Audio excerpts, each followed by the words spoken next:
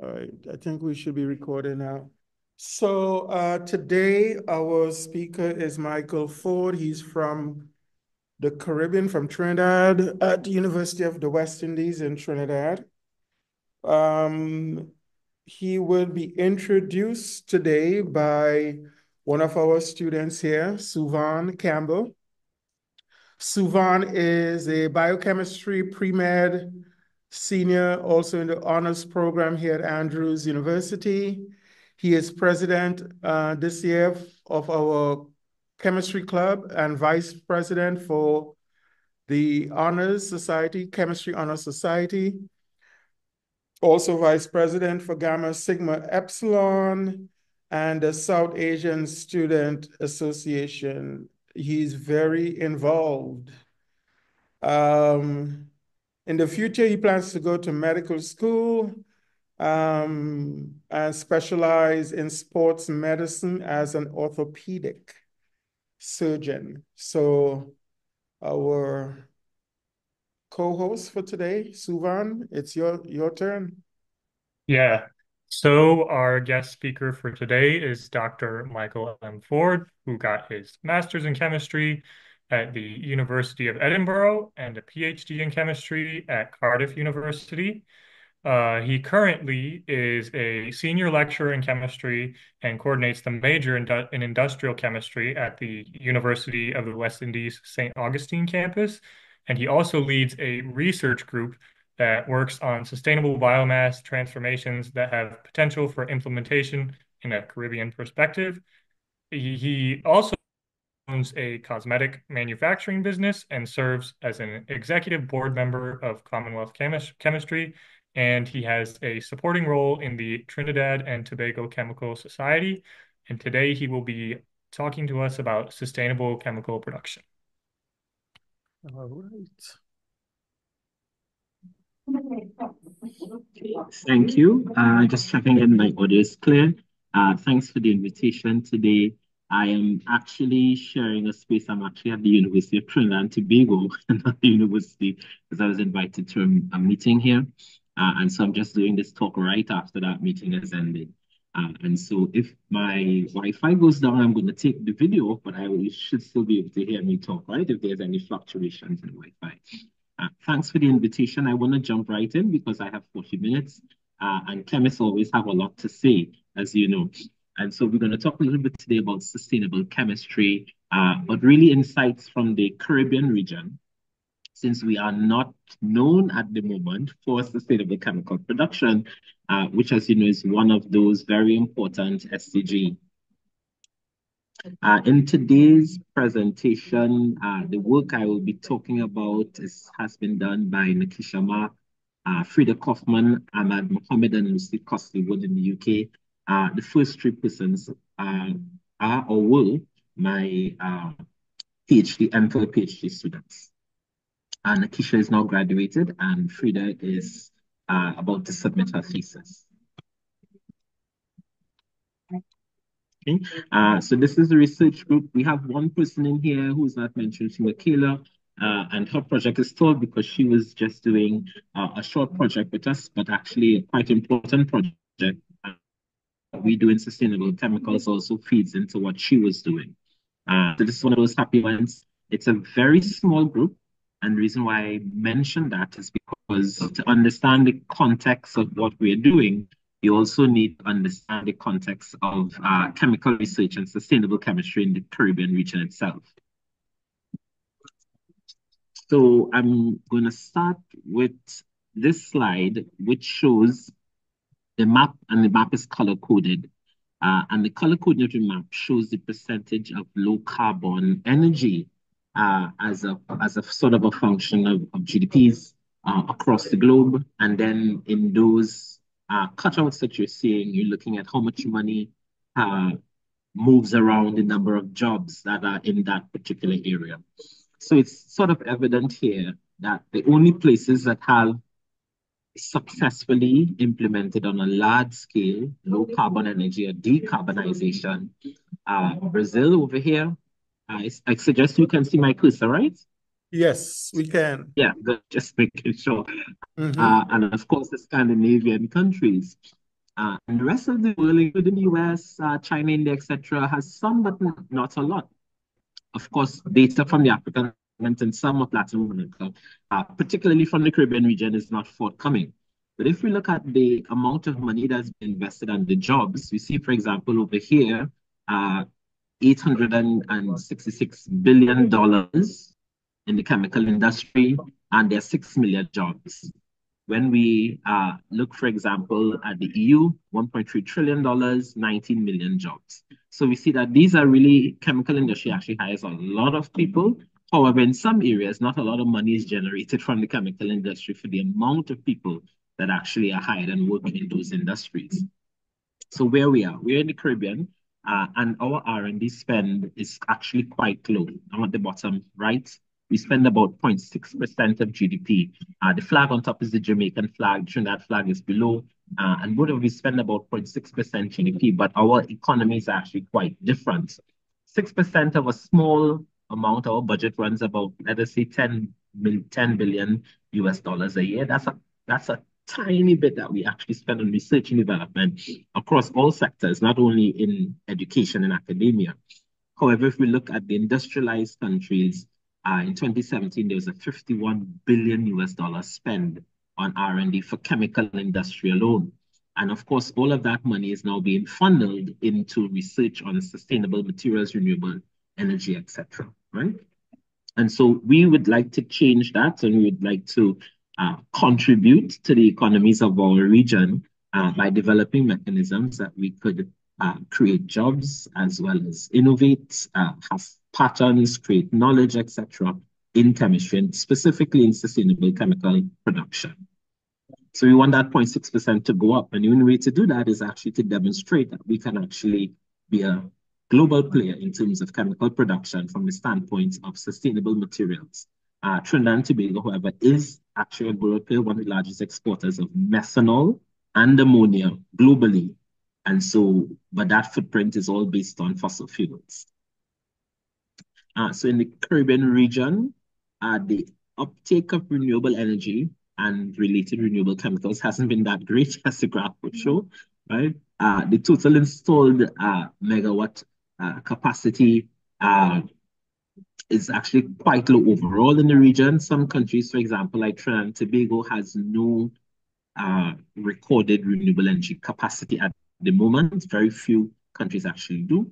And so we, on the, I suppose, the steep end of the curve in terms of implementation of renewables. However, we have figured out very recently, and today I was actually attending a meeting about this symposium I attended was about that, was that we actually have enough of the renewable energy resources that we don't have to depend on oil and gas resources at all in the Caribbean. The new strategy is to produce hydrogen, which is another topic of discussion, but it links to what we're doing, because to transform biomass molecules, which is what we actually need hydrogen, and we can't transform renewable biomass with non-renewable hydrogen. That doesn't very much sense. So when we look at it, we have another player here. I'm sure some people may be aware that several countries, particularly those of the EU, are soon going to be taxing commodities, we call a carbon tax, that are made with non-renewable resources. And from where we sit as an exporter of fertilizers, ammonia, methanol, etc., cement as well, that doesn't bode well for us, because therefore we lose our preferential market entry. And therefore, it's really important that we start to develop chemicals that are green from the standpoint of the carbon chain. I'm just going to skip over that. So I'll give you an example of a project before going into a little bit more about the different chemistries that we have. An example of a project that we conceived around, believe it or not, you see this lovely guy here, this mosquito, and we're all aware of the sustained negative impact of mosquitoes around the world. Diseases that are carried, they're a huge vector. We have a lot of problems with mosquitoes as well. The cost to the Latin American and Caribbean region, the LAC region, is actually $3 billion. So we lose $3 billion in revenue, right? or we use $3 billion in fighting mosquito-borne diseases, etc. Now, if you look at how these are approached, usually we fund public health stuff, we build new hospitals, more pills, better awareness, but nobody actually tackles the problem. The problem is not the awareness, the problem is actually the mosquito, right? And so to do that, of course, you need an insecticide. So what is done is that companies actually adopt these best-in-class insecticides. People respond eventually by saying they're harmful to health, we don't want them. So then the market says do natural. Now, natural insecticides, natural herbicides, natural pesticides, all of these things are the fad. Everybody's into that. However, if we actually look at the science, and this is proven and published in several journals, most of these natural insecticides don't actually work at all. Very, very low efficacy. And so people then go back to the necessity of synthetic molecules, many of which are harmful to human health and also the environment. So we saw, for example, a gap there with making naturals that work. Of course, my chemistry is not exactly into making insecticides, but we were interested in how our chemistry that I will show you in a moment can actually support something like this, support this type of industry. So as a chemist, you go back to the drawing board. Well, what is the best natural insecticide? Actually, it's a molecule called PMD, paramethidione, and this particular molecule can be made from citral. Now, it turns out that the only proven effective naturally occurring insecticide extract, as you will, comes from a plant called lemon eucalyptus, which naturally has a significant amount of PMD in it, and that's an essential oil product that is patented and sold. Unfortunately, that plant does not grow, can it grow successfully in our tropical regions. But however, we do have a lot of lemongrass. We call this lemongrass fever grass because traditionally people use this when you have a fever, they boil it and drink it as a tea. And it works really well to reduce your fever within hours. Now, citral to PMD, this is some decent organic chemistry here if you can do it well. But what we considered is that after we do this, we actually left over with a lot of biomass from that. And so our research is actually over here in biomass utilization. So the coupling of that sort of chemistry with the classical organic transformations can actually lead to a win-win. We started a project in how to do this, both transformations using green chemistry techniques. And so we're going to talk a little bit today, particularly about furfural hydrogenation and levulinic acid hydrogenation, since that supports the total use of the plant material and supports the economics in this case. But that sort of implementation of citral to PMD. Okay.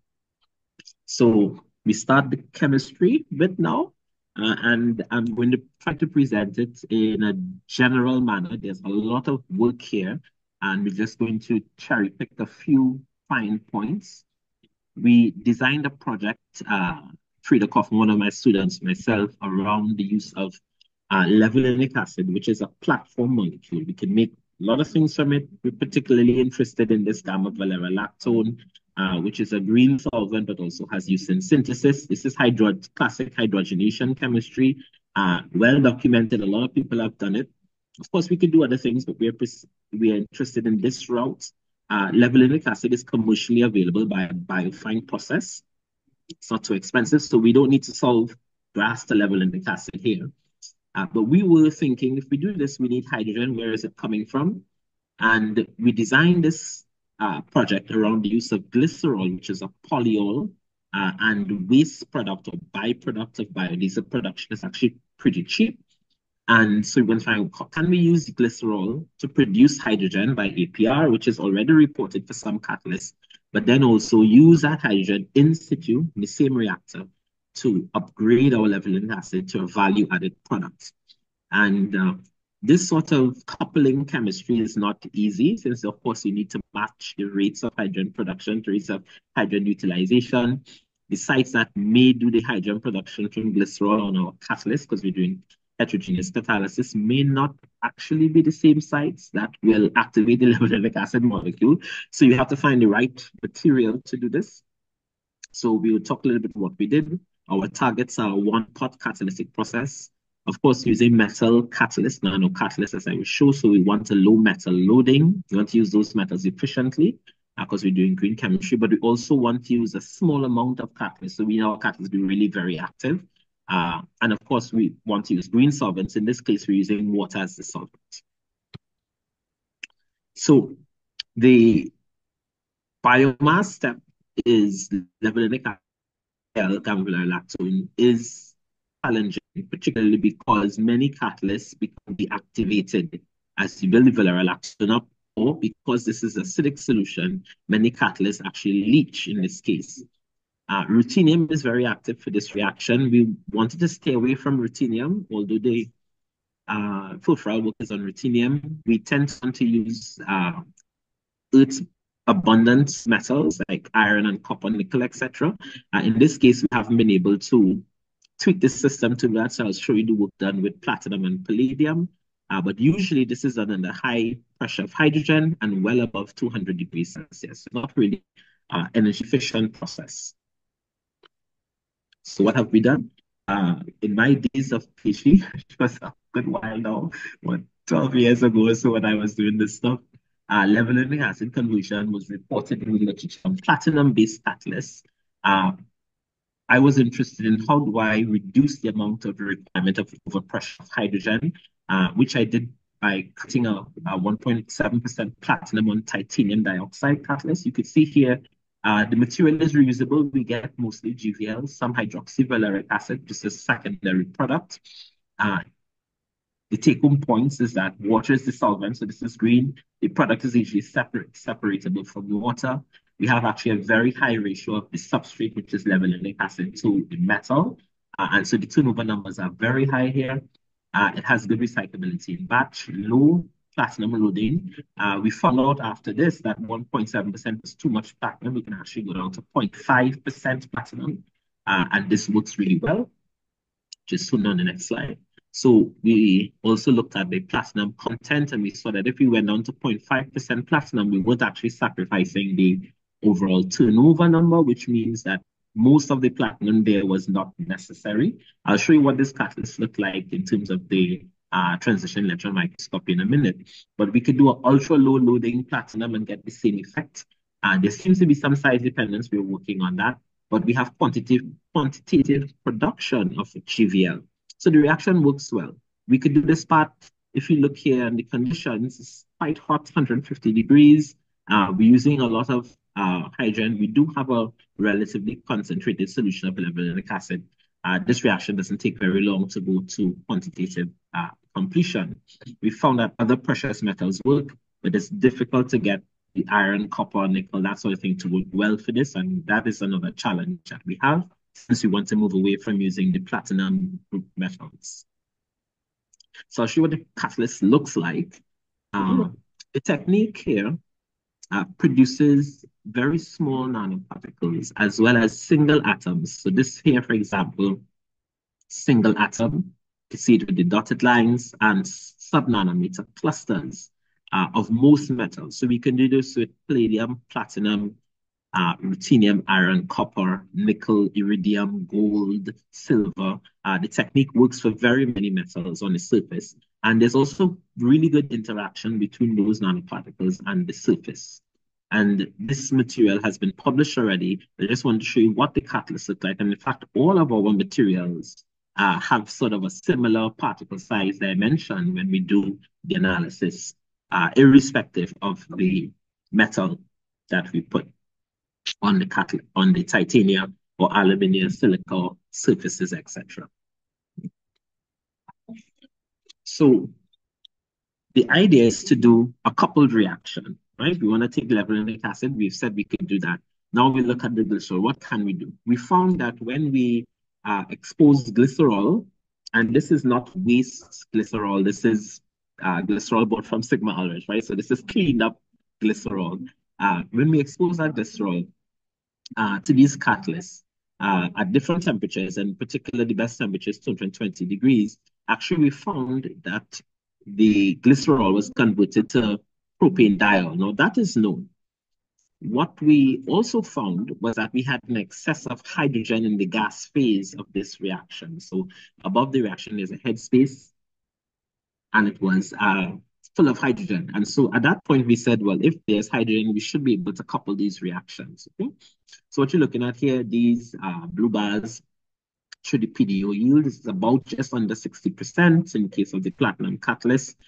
The second entry is where we put a 10% glycerol solution. So although this looks like less PDO yield, the turnover frequency is higher because we have a lot more glycerol there being converted. So the catalyst, actually, we haven't optimized this just yet. This is the mixed material, which I showed on the previous slide, which is this one here, where both of the platinum and palladium are in the same bimetallic. So there's some synergy to look at, because if we put the physical mixes together, which is platinum by itself and palladium by itself, is not as good.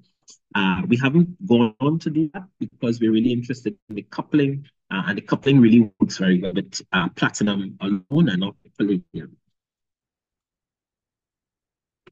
So just to sort of, I suppose, convince you here, the green curve is the utilization of our substrate glycerol. The sort of reddish one, this is the diol production from it, which is a usable, sellable green commodity and product. And the blue line is hydrogen. And we can see as time goes by, we continue to produce more hydrogen. And what's happening here actually is that the hydrogen that's being produced is upgrading the actual glycerol to PDO itself. So there's no external hydrogen, no fossil fuel hydrogen needed for this. This happens in the reactor. It works really well. The question is, what happens when we add levulinic acid to this system? If we do that, actually, the levulinic acid produces GVL in the same way as we said before. In this case, depending on the temperature, of course, the reaction kinetics changes, but it does produce GVL, and almost quantitatively in the case of doing it at 190 degrees.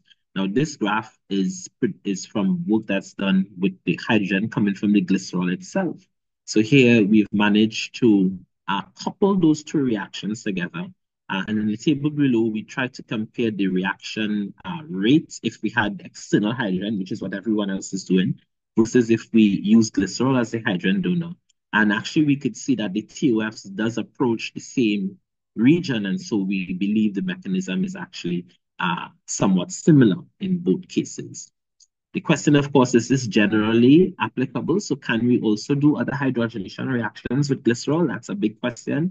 We haven't been able to go back in the lab to do that since we've also moved on to other things. This is sort of the end of that PhD project, and there's a lot of work on characterization of the catalyst, etc., use of different metals to try and do the same thing, because we, as I said, we want to move away from the platinum group metals. So this reaction works with glycerol. In the literature, you would see isopropyl alcohol and ethanol being used a lot. Of course, IPA is not green. Ethanol can be renewable, so that's a possibility.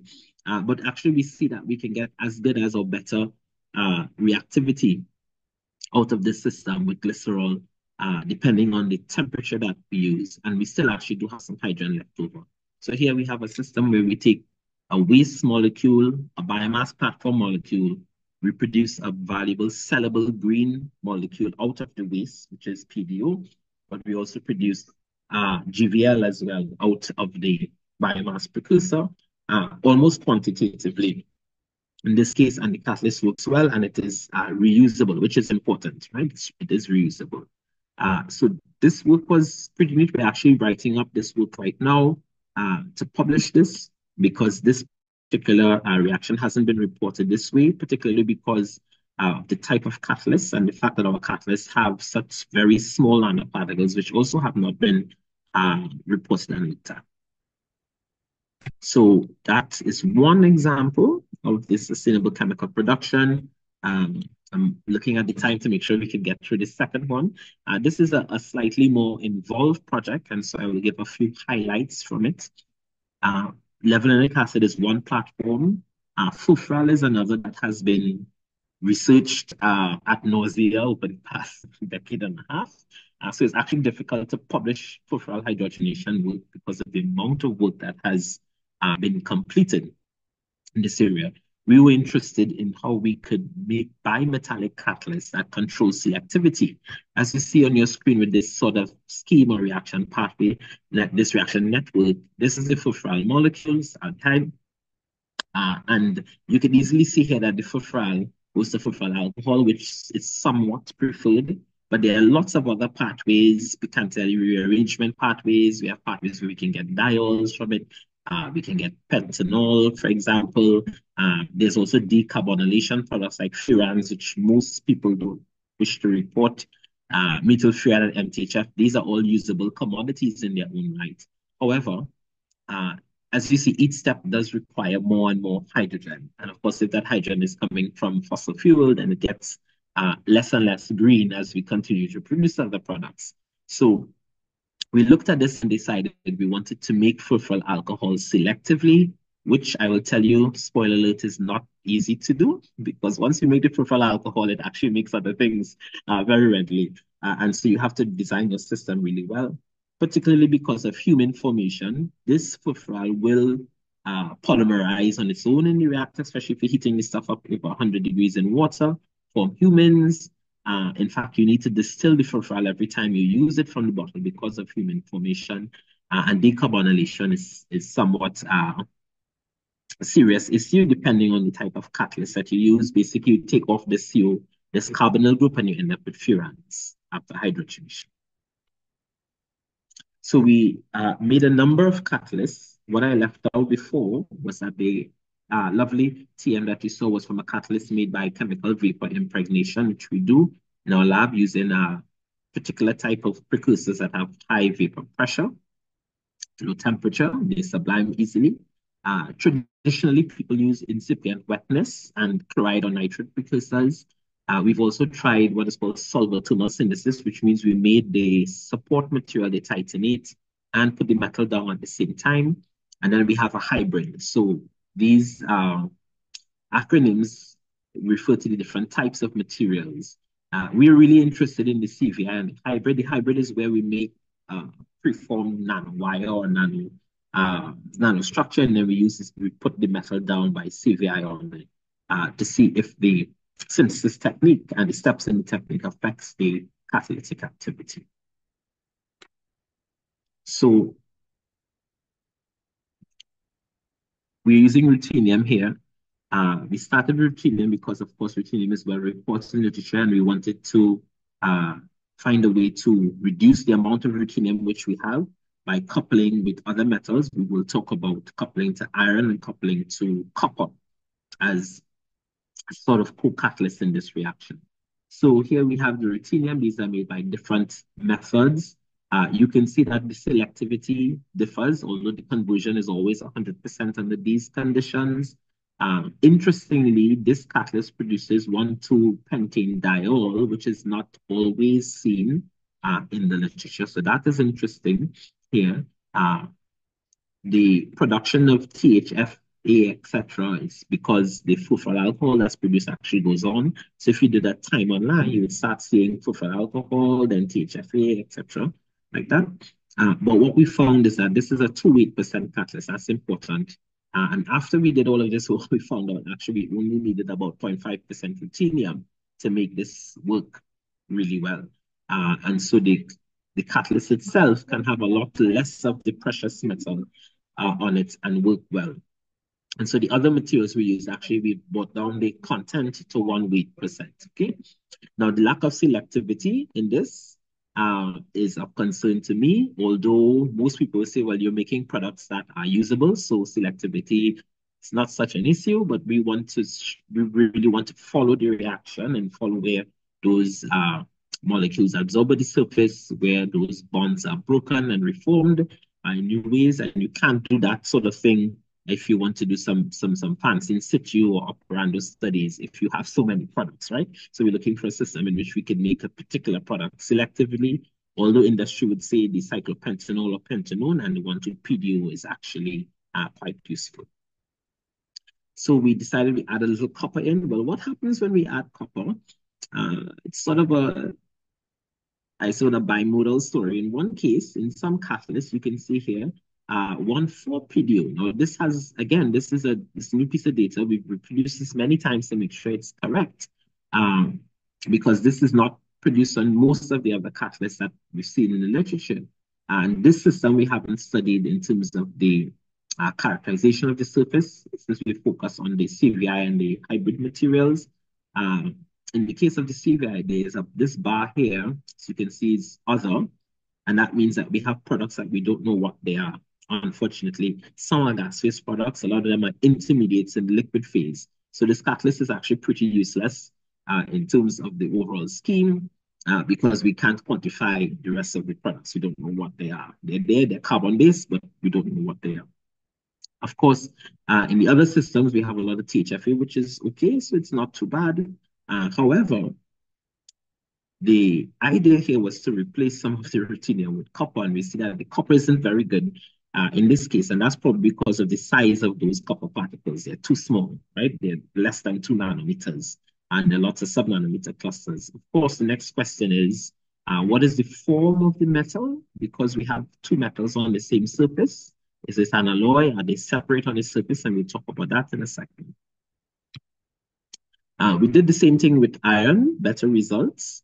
The iron catalyst seems to be a lot more selected to peripheral alcohol. So now we actually have a system that we could study in terms of those sorts of in situ and operando studies to see, how the molecule binds to the surface, where is the active site, etc. These catalysts tend to be really good. They're also reusable. Iron itself is not active for this reaction, right? It has very poor activity. Low carbon balance. The subject gets absorbed on the surface or forms humans. Okay? So we're really interested in these two materials, the iron copper CVI, iron ruthenium CVI and iron ruthenium hybrid material.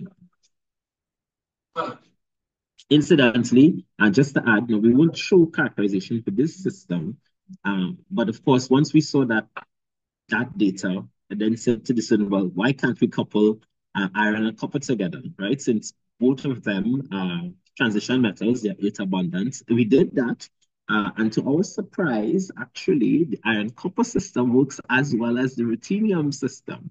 And this is data we're writing up now to publish. And this again it's new. Nobody thought that would work in this way, and it's actually very selective to peripheral alcohol.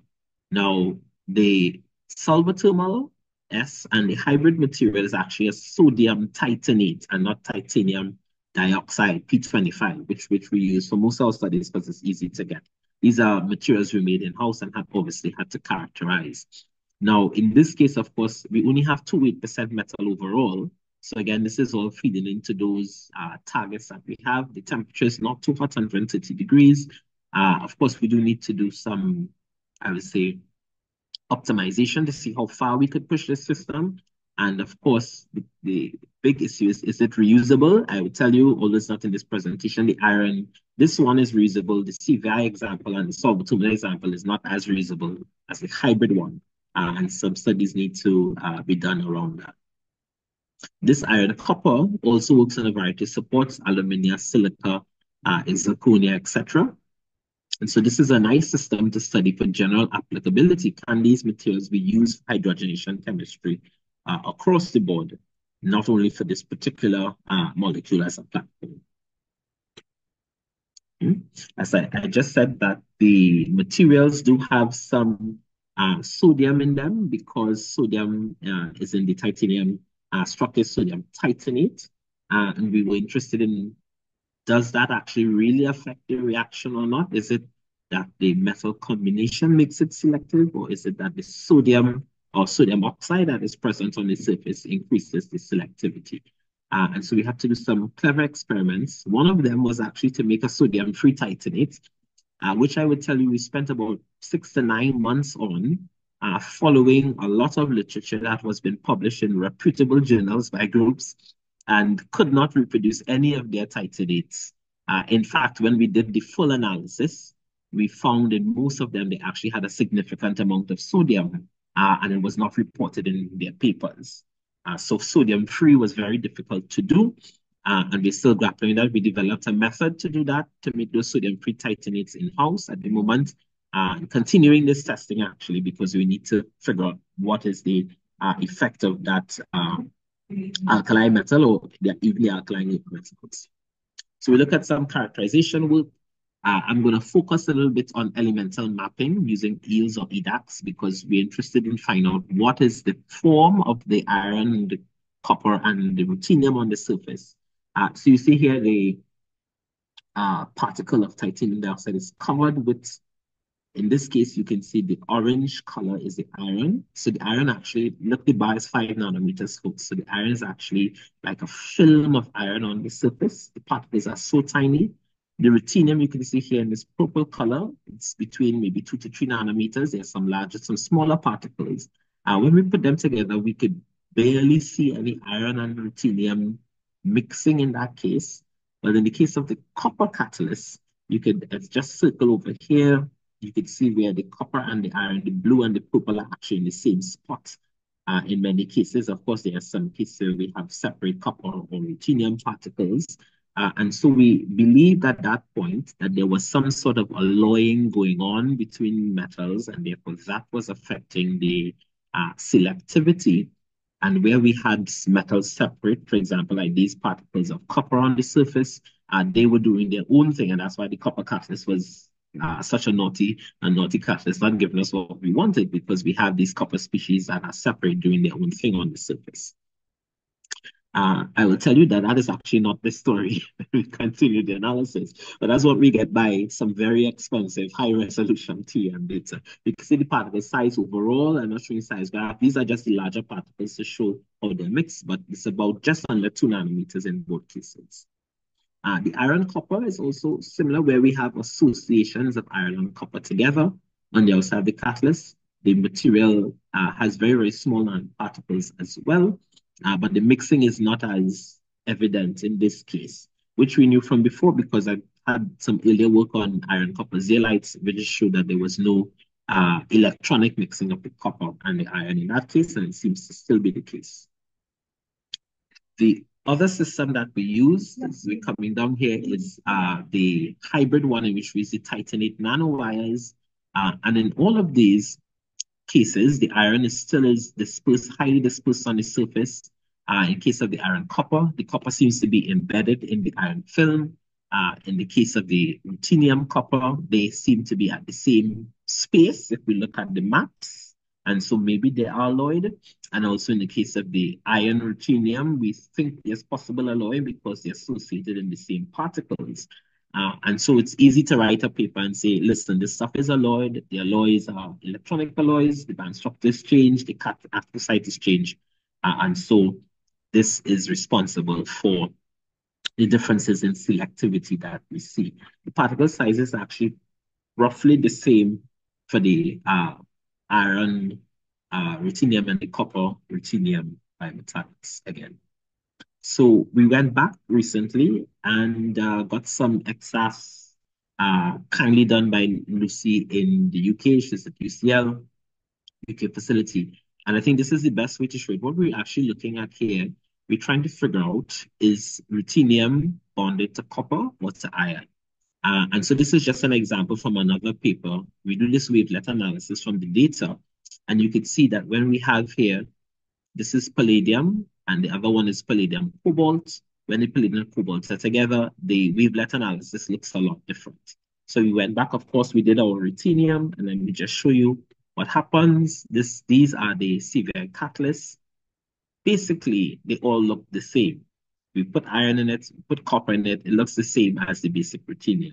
So there's really no evidence of alloying, even though the TM shows that they're actually in the same space. So although they're in the same space, they're not actually electronically alloyed. They're just sharing a space. And we did a lot of other work around this because it would be difficult to prove or disprove that without having good standards. And so that's why we had to go back and run the iron titanium made by the same method with the same precursors and the same support material.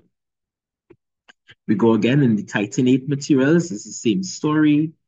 In the titanate, the ruthenium is actually ruthenium oxide mostly, as opposed to ruthenium metal, which is in the TiO2 samples. And the wavelet analysis shows us that the material looks roughly the same. So this is the base. This is when we add the copper, and over here is when we add the iron. Looks the same, and so again, no evidence of alloying. So we have a case where we have two conflicting bits of data. One says it might be alloyed, the other one says it's not. Uh, this is probably more definitive because those yields maps, which people normally use to show alloying, uh, really doesn't tell you if they are mixed. It just tells you they're in the same space, right? And so this is a bit more definitive in that case.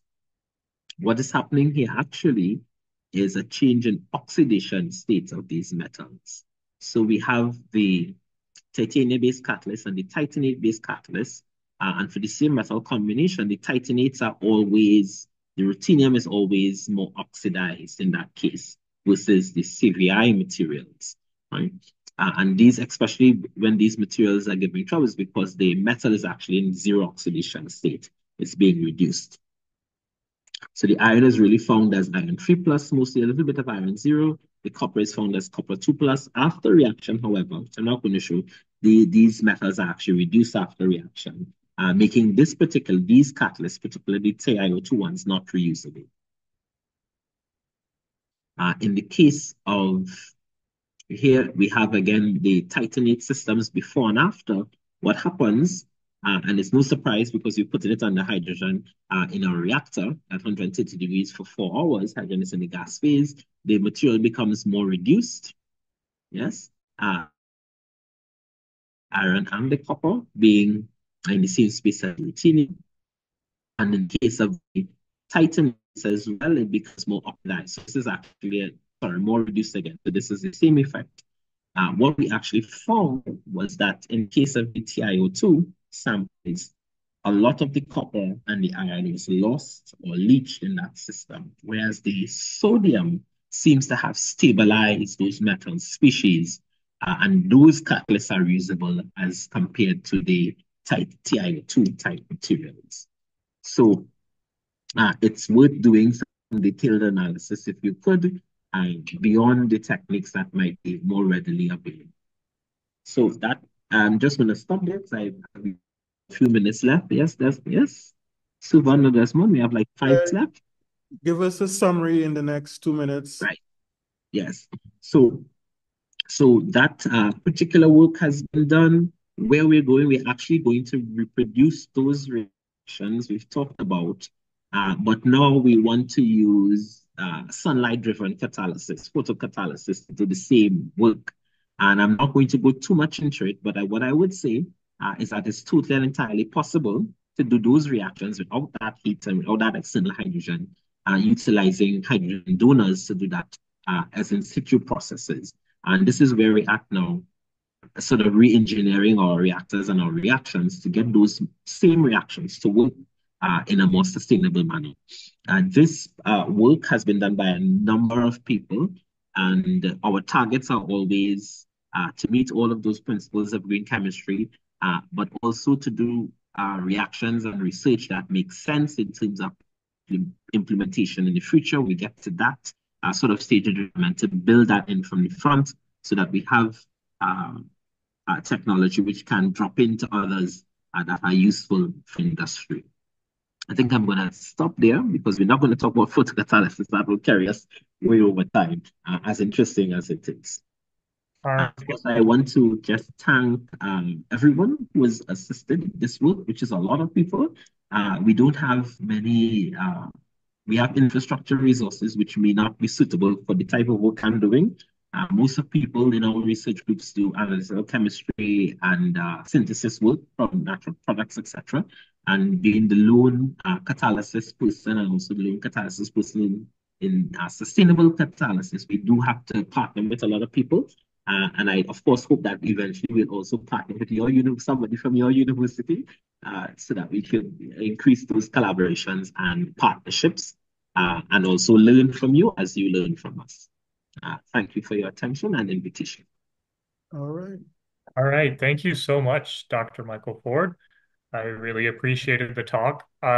Before I open the floor for questions, I do have a question of my own that I would like to ask. Mhm. So for the results from the furfural hydrogenation. What method did you use to characterize what Okay, was in so we're using GC FID techniques. Right now, because we have a new GCM SMS, we're going back to that. And we're thinking to revisit HPLC methods, just to be sure, because we have been actually able, in using some newer methods, to find some of those products in the last 2 to 3 months, which didn't appear before, because they weren't visible, quote unquote, on the column, right? But so we're primarily using GCFID for that, for detection. All right, then if anyone else has any questions, now is your time. So I have a question about your starting material. So Mhm. currently you're using furfural as the starting material for a lot of your Yes. studies. Mhm. Have you considered using HMF, which is the hydroxymethyl furfural, for the Yes. that it So student just started with that beginning of September. So I had a student before working on that project, but he dropped out of the chemistry program altogether. So we restarted that in September. What we're doing there, we obviously want to do HMF to FDCA, but we're focusing on photocatalysis because we had some data before showing that we could do that reaction well. So his student just started in September. Just this morning, he showed me he was making the HMF. I was asking some advice on purification, etc. Yes, so you're right. The advantage, or at least one of the advantages with HMF is that it's already part of what could be a renewable resource. It's Yes. obtained from sugars, and that's something that could be from sugarcane or beets or whatever, Hmm. Very renewable. easily, you get it. Yeah. Yes. The other question I have is about the titanium dioxide. I Hmm. noted that you use other oxides, um, but I'm just wondering if there is a specific role for that. I'm assuming it's a support for the metals, but is there any sort of evidence that it might be uniquely suited, or could you use something like zinc oxide or even silicon dioxide, which could make the process less expensive? Yeah. So actually, we're using it as a support. We found that depending on the reaction and the metal composition that we put on the surface, aluminum could work, zinc oxide, Okay. not certain things, zirconium oxide, aluminum, silica, we've tried as well. After the work that we're doing, what we really want to do is move away from that together and the have with the copper ion because the copper works and the iron works, and we know that the iron is a film on the surface of very small particles which copper is embedded. We actually need to make iron nanoparticles and iron oxide nanoparticles. Since if you look at the footprint of that versus TiO2, it's actually a footprint of the environmental impacts. And so, can we make those nanomaterials from iron and then put the copper and the ruthenium on it? And I think that's the next stage that we're looking at. So the support materials can be changed, but the stability of this support could be a problem depending on the substrate. Okay. Anybody else? No? I have one I've last got a question. question. I've Okay. got one. Okay. Very interesting talk. Love the characterization. I'm kind of an analytical chemist, and just the interesting use of the catalysis and studying that. But you mentioned, I think, like briefly that you might be able to reuse some of the catalyst. Maybe could you speak to that? How reusable are the catalysts? Uh, yeah, what do you know about that? Okay, so our testing is limited, I would say, to academic lab scale testing for the reactors. So what we do is we reuse the materials 3 times or 4 times and then do a regeneration step and see if it changes. So Hmm. the sodium titanate materials are reusable. You get back the same turnover frequency and similar or better selectivity after regeneration. but the TiO2 materials aren't because the metal actually becomes leached because of the solution is slightly acidic, the profile water is slightly acidic, and it leaches the metal. So some are reusable, some are not. What we've actually been studying in the last 6 months is why they are reusable or not. For Hmm. example, looking at the crystallite dimensions, for example, we see the titanium dioxide, actually the particle size increases by about 40% as well, those particles on the surface, and we have a loss in crystallinity of the TiO2. So we looked at that by XRD and TM. So those materials aren't the best because remember it's air oxide, so it's actually quite small. It's 10 to 20 nanometer particles. But industrially, you probably want to use TiO2 that has a larger particle size Yeah. because they're more stable. Very interesting. Thank you.